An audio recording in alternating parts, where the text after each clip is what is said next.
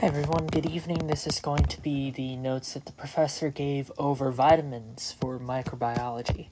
Okay, so vitamin, it's going to be known as the organic compound that cannot be synthesized through normal metabolism. However, you do need it in small quantities for your daily processes of the body and for life function. So it's essential, but we can't be making the vitamins ourselves.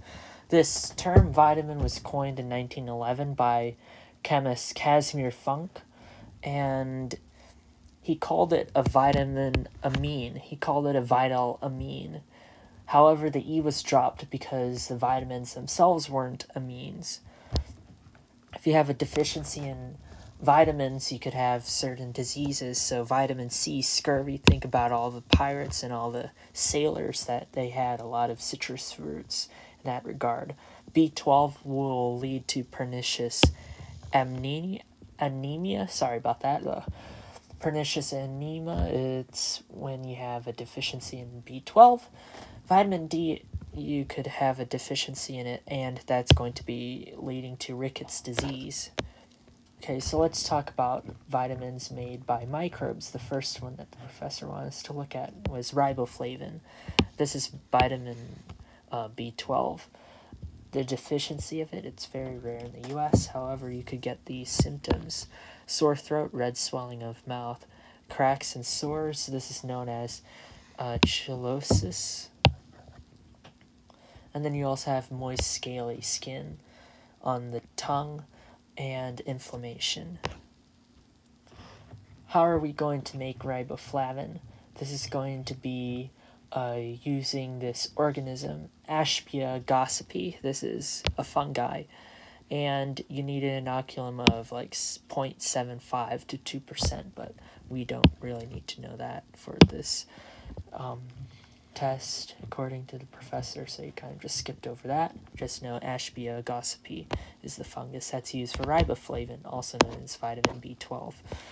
We're going to be using corn steep liquor. This is a common carbon source. This is a waste product. Again, we've seen it before. Peptone, as well as distillers, solubles, as well as yeast extract will be our nitrogen sources.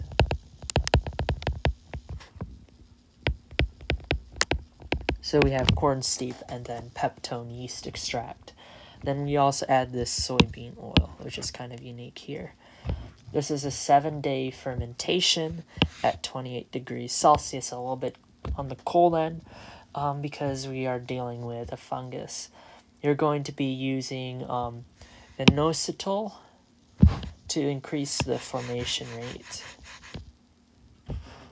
as well as glucose. So it's a combination of inositol and glucose to increase the formation rate. How are we going to recover it? So it's bound to the mycelium of the Ashbia gossypi, as well as floating around in the solution. So we're going to just use 120 degrees Celsius for 1 hour to discard the fungi. And then you could just further purify the riboflavin. Let's look at vitamin B12 next. History in 1926. It showed that liver extract cured the pernicious anemia. Remember, this is the vitamin B12 deficiency. So you have fatigue, shortness of breath, pale skin, numbness in hands and feet. And this is like also showing that you don't have any iron in your system. 1948, you have vitamin B12, which is also known as cyanocobalamin, and this is going to be isolated. This is when they isolated, 1948, from liver extracts. B12 is synthesized exclusively by microbes in nature, and the kicker is it's made by the large intestine's bacteria. However, we can't be absorbing it for some reason. We just can't absorb it. It's being made by the bacteria in our large intestine, but we need to ingest the B12, not absorb it from those bacteria. So in order to get a lot of B12, you could eat liver, fish, cheese, and milk, as well as beef. That's another one.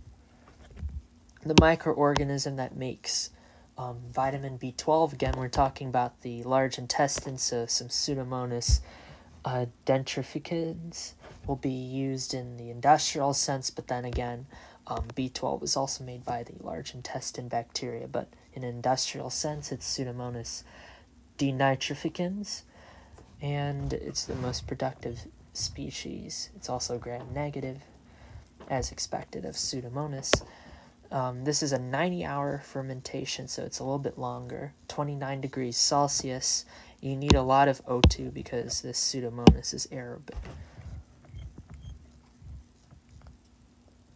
The base structure of the B12 and other cobalamins will be this tetrapyrrole ring. And at the center, the name cyanocobalamin, that suggests this cobalt, and there is a cobalt in the center of this tetrapyrrole ring in the structure. Biosynthesis of B12 runs parallel to chlorophyll and the synthesis of porphyrins. So these are similar structures. They have different metal ions in the center, basically. So they are synthesized in parallel to B12. The feed is going to be different than our B2 or riboflavin you'd used. Corn steep liquor, this one you're going to be using sugar beet molasses. However, the nitrogen source is kind of the same. You have yeast extract. However, this part is different. You have diammonium hydrogen phosphate as another nitrogen source. You also have to add cobalt because you remember we talked about the structure of B12. You have the tetrapyrrole ring, and then you have a cobalt in the center. You also need 5,6-dimethyl benzimidazole, and these are the supplements.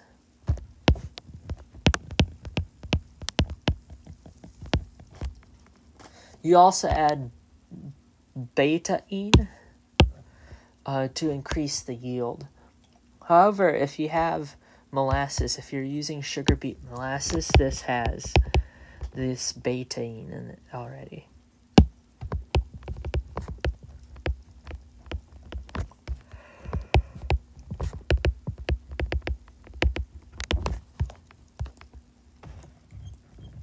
B12, the cobalamins are going to be completely bound to the cell, unlike in B2 where some of them are free-floating. If we go back, in riboflavin, some of them are free-flowing.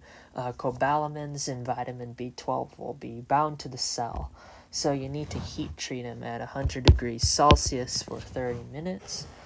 Then you're going to convert it to the chemically stable cyanocobalamin. This is the actual B12, by the way. If you want an 80% purity, you could just use it as a feed additive. However, the medically usable preparations would need you to get to 95 to 98% instead of 80%. Let's talk about beta-carotene now. This is going to come from plants or microbes. This is that orange-red pigment. It's also known as provitamin A, and this is because it could get converted into vitamin A, actual vitamin A, in the intestinal mucosa, and then you're going to store this vitamin A in the liver as palmitate ester. Sources could be eating liver, salmon, green leafy vegetables, carrots, and cantaloupe. You could also use it as a food coloring agent and other derivatives such as lycopene. Lycopene and our xanthophylls do not have provitamin A activity. So when we're talking about this provitamin A activity, they can't become vitamin A in the intestinal mucosa. So the derivatives of lycopene and xanthophylls, which are derivatives of our beta-carotene, cannot go into vitamin A. However, you could use the derivatives to color the egg yolks as well as salmon to enhance their appeal, their visual appeal. Deficiency in beta carotene could result in night blindness. You could also have changes in the skin and the synthesis of mucopolysaccharides. It's fat soluble, and absorption of beta carotene is controlled through the intestine. High doses of supplements with beta carotene will actually result in orange skin. This is a real phenomena.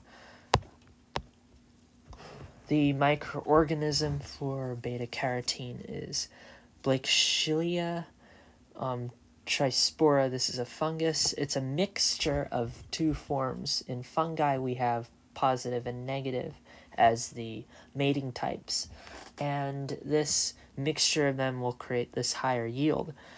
Specifically, when we have our negative type, Blakeschlia trispora, this will make more beta carotene. However, you need a mixture of both positive and negative for the highest yield.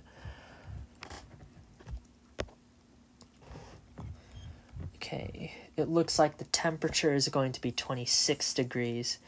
Time is 186. Let's compare it to the other ones quickly.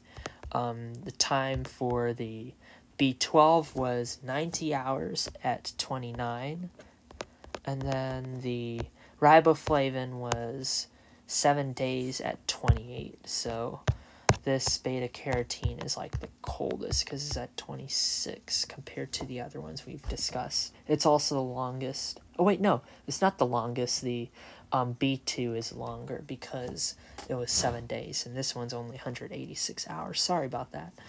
Okay, so let's look at the ingredients for it. So cornstarch as the carbohydrate. So this is different. So not corn steep liquor, but this time it's cornstarch.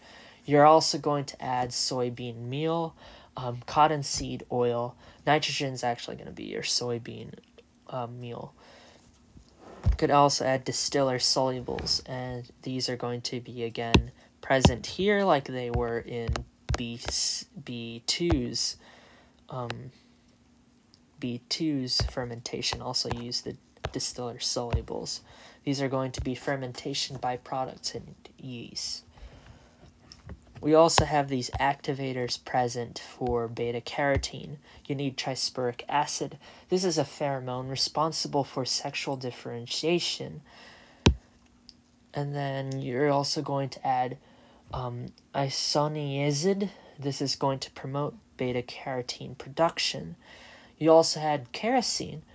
This is a very interesting point. You add kerosene to this to increase solubility of the hydrophobic substrates.